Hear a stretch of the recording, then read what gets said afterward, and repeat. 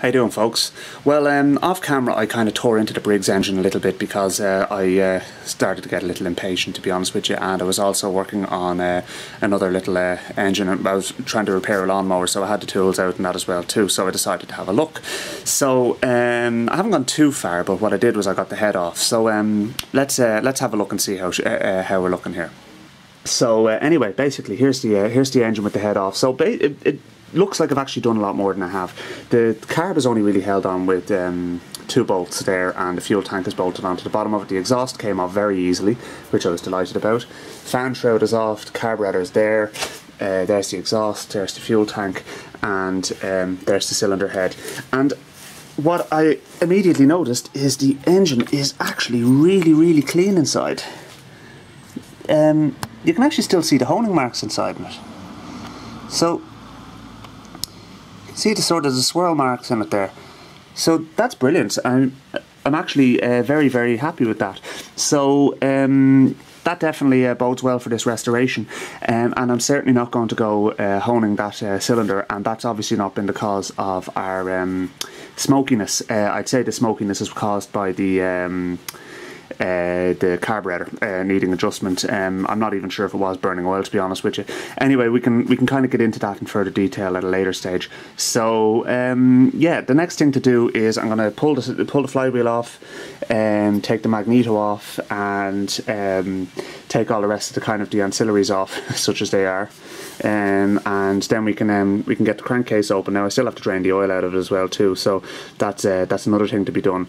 But really, there's probably about 45 minutes left in stripping this engine. You know, I mean, they're very simple little machines. It only took me 15 minutes to take the head off. So yeah, we can get stuck into that. So let's see. Okay, so let's make a bit more progress with this now. We can take off the starter clutch assembly, which is this lad here. That'll be getting reconditioned as well too, along with everything else. So we put it aside and take off the flywheel, which should just pops off. Little tap on the there we go. Okay, and take our woodruff key out as well too. Put that aside. Now we can take off the points cover, and we'll take off our magneto then afterwards. So let's make a bit of space here. You might wonder why I'm working on the floor, but that's because I have quite a bit of stuff up on the bench already, and I like to kind of use the bench for just sort of doing individual assemblies rather than kind of the whole engine. And I'm just too lazy to clean everything off, if the truth be known.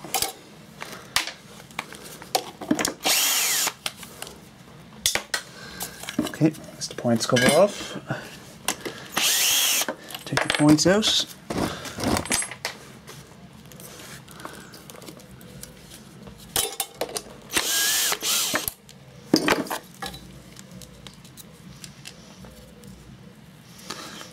Put that bolt back in there because it's going to be one of those things that'll end up going missing on me.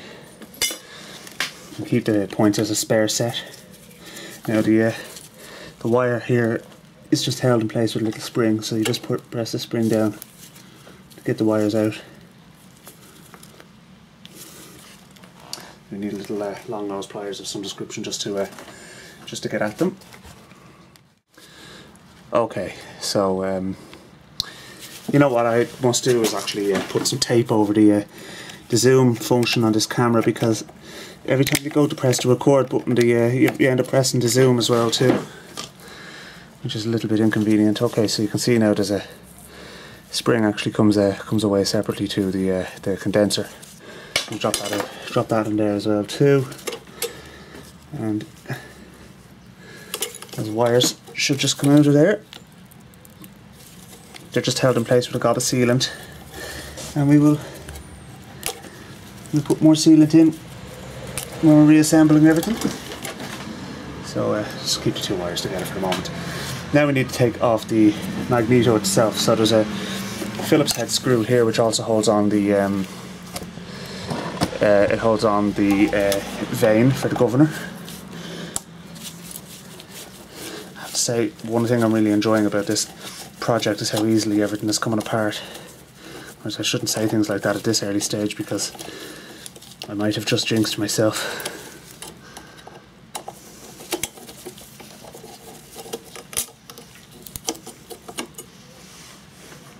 Now, there's the air vane there now, so that's a separate little assembly in itself. And there is a there's a bolt here that gets removed as well. And then that removes the magneto. You'll see the holes are slotted because you actually have to set the air gap on the magneto. And there's a bonding strap on it there as well too. So pop that lad back in there. You can see that kind of residue that's on this engine. It's like cobwebs, as I said before. It's weird. As I said, I don't know what this engine was really used for, and certainly wasn't used much by the looks of things. Okay, so that's those back in place as well too. I'll just thread that in a little bit more just so it don't come free. Okay. And we just take off our cover for the this is where the valve springs are.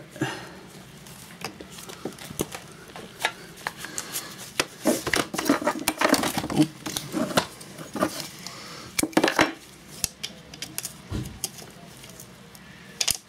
It looks like these are actually literally finger tight.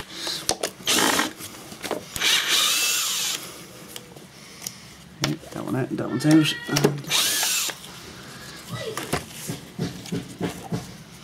And there we go. Crankcase breather.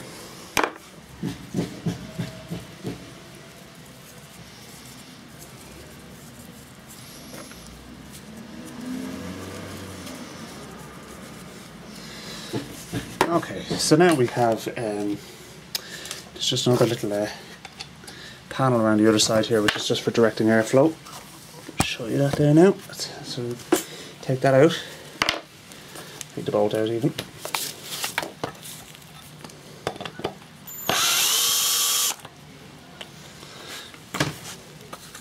That comes off. So if this engine was used for any great length of time, it would have overheated with all of the stuff that's clogging up the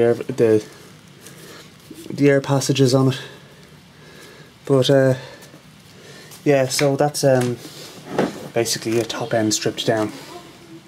So the next thing we really need to do is we need to drain the oil out of it. So there's a couple of different ways of doing that. You can use this here, which is the plug for draining the oil, which I think I will use in this instance, or you can just pour it out the fill. So I've screwed this engine down to this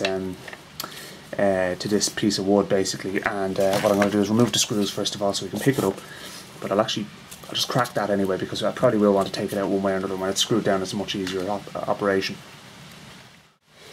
You know what, one of the things I really like about this engine is how light it is. I mean, look at that, like, there's no weight in that whatsoever. And after having worked on diesel engines recently, and the Lister engine and everything like that, it's one of the things I'm kind of enjoying about it. It's just nothing backbreaking about this. It's just a handy little, nice project just to tinker with when it's once again lashing rain outside. I think we had our month of summer in Ireland, unfortunately.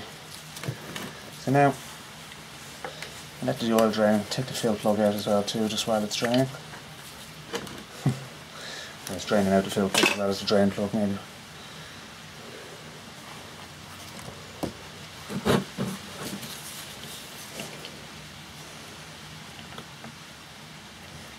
I think there's a bit of fuel in the oil there, so doesn't really surprise me, to be honest with you, too much. What I'm going to do is I'm actually going to put a bit of diesel in there, and I'm going to actually swish it around just to get the residue out and try and make the operation just a little bit cleaner just when we actually come to splitting the case, because that's fairly horrible looking oil. So I have a can of diesel here somewhere here. Only a little bit, but I only need a little bit. Keep the the crankcase needs to only hold about a half a litre of fuel in it, or half a litre of oil anyway, so.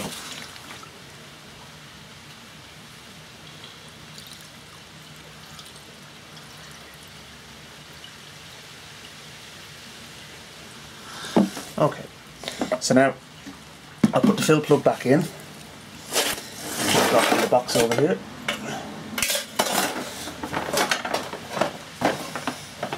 So put the fill plug back in and give the engine a good shake, just to clear out all the gunk, and put it on its back there from the away from the crankcase breather.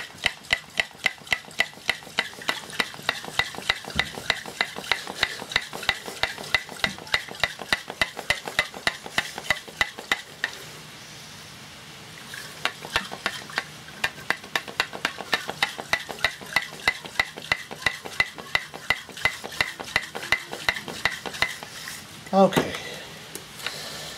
that should be pretty good now, so let's drain that out.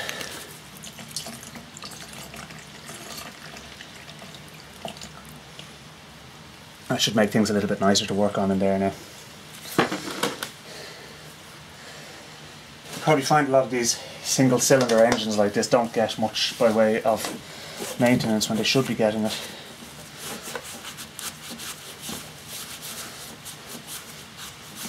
This particular engine, because it's gold, would suggest to me that it was a replacement engine for whatever the original equipment it was on was.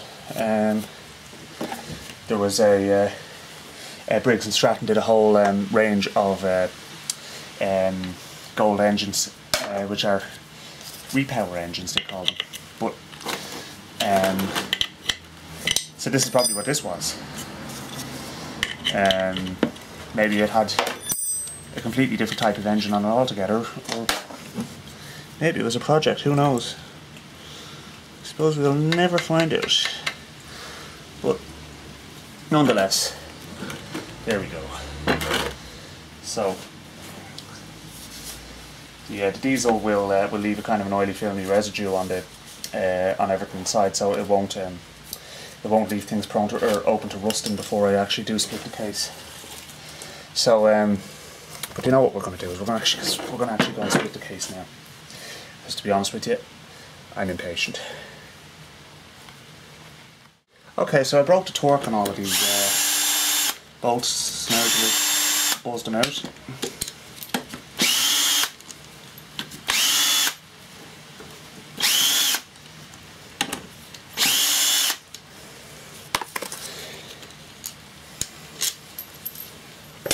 And then our cover should come off with a light tap of the plastic hammer.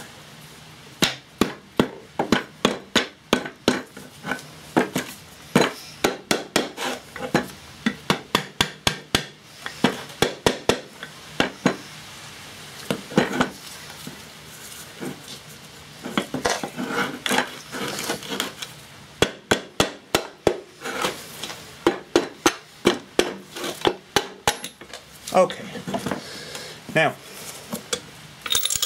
oh, something's fallen asunder inside anyway. Alright, so the camshaft fell out of its position. Would you look at that for a camshaft? Now pop that there into its original home. And the two cam followers fell out as well too, so we put them aside as well. And we've got the dinkiest little crankshaft you'd ever see, unless you're into actual model engines.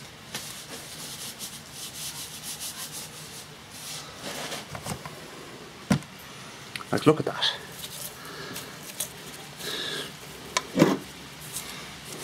Alright, just pour the last of the gack out of the bottom of the crankcase. So what we can do now is get a cloth, get a clean cloth.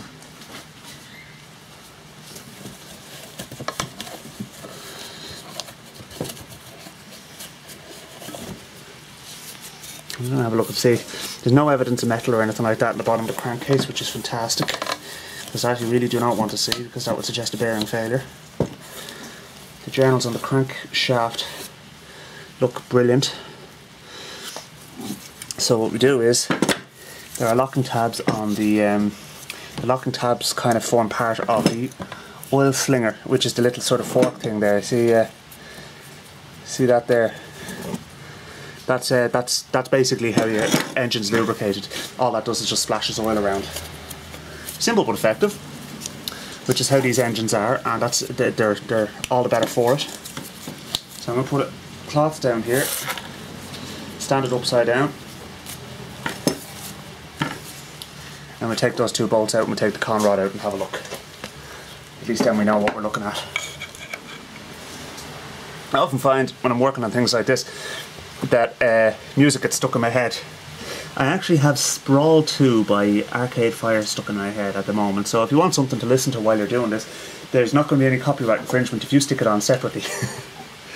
So it's a good song. I recommend Arcade Fire to anybody, to be honest with you. They're a brilliant band.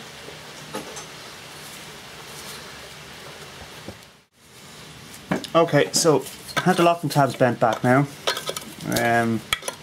Took a little bit of doing, to be honest with you. And it's a 7/16 headed bolt, which takes the con rod off. And once we have the con rod off, we can withdraw the crankshaft and we can have a look at that. So there's one of your con rod bolts, which absolutely must be torqued to the correct value and reassembling the engine. If you don't, you'll break something. If you're going to go that way, to be honest with you, and you're not going to torque things like that, don't bother trying to restore engines, because it's just not for you.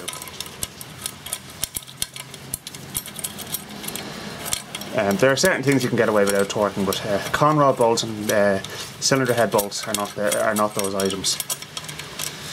Now, so there's your little oil slinger there, or oil thrower, I suppose they'd call it. A slinger would be a little bit different. That'd be a kind of an eccentric washer.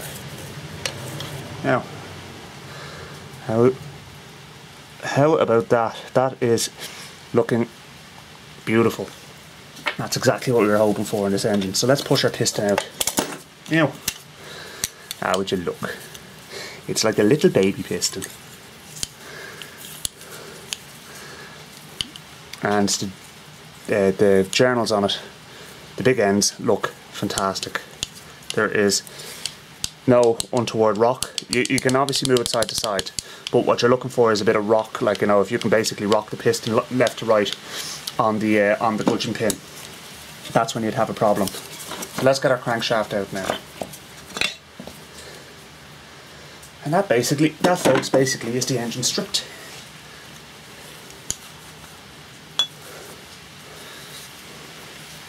Now what I'm looking for here is I'm looking for any scoring or pitting or discoloration or anything like that on the crankshaft, and to be honest with you, I'm not seeing anything untoward. It's like a brand new crankshaft, which I'm delighted about. So what I'll do is I'll spray this all with some light oil just to protect it, make sure it doesn't go rusty in the meantime. But I'll be doing very little with that crankshaft now, to be honest with you. I'll be literally just cleaning up the external surfaces, refitting it. To be honest with you, I really wouldn't have even needed to split the crankcase, but you know, to be honest with you, it's as much for my own entertainment as anything else. So let's get a bit of oil onto this. It's engine oil. Actually, I think it might be gearbox oil, but it doesn't really matter. It's just to protect it for the moment. Assembly lube, I suppose you could call it, but it's not for assembly. I'll be wiping everything down, degreasing it before I put it back together again. So we'll have a look next at our cam followers, which are looking beautiful. Let's have a quick wipe.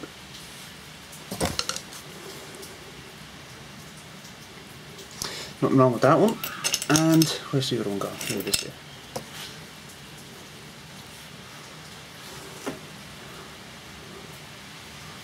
Nothing wrong with that one. Okay, so we have two decent cam followers there.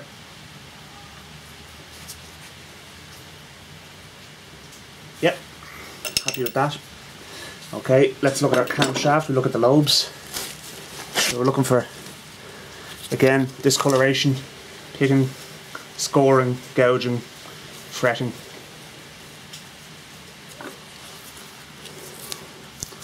To be honest with you, this engine has got sod all hours on it and really didn't need to come apart, but anyway, it's apart now, so we get to have a look inside it.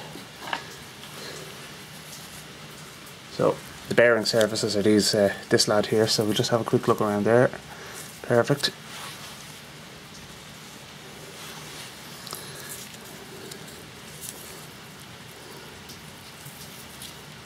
And perfect. Okay, so basically now we have the whole engine stripped, as you can see, and there's the rest of the bits there. And now it's essentially a case of just cleaning it all up, new gaskets, reassemble it, and in the meantime what I'm going to do is I'm going to leave the carburetor soaking in some geyser and get that all cleaned up. But yeah, we'll pick this up in a future video, so thanks for watching folks, and I will see you soon.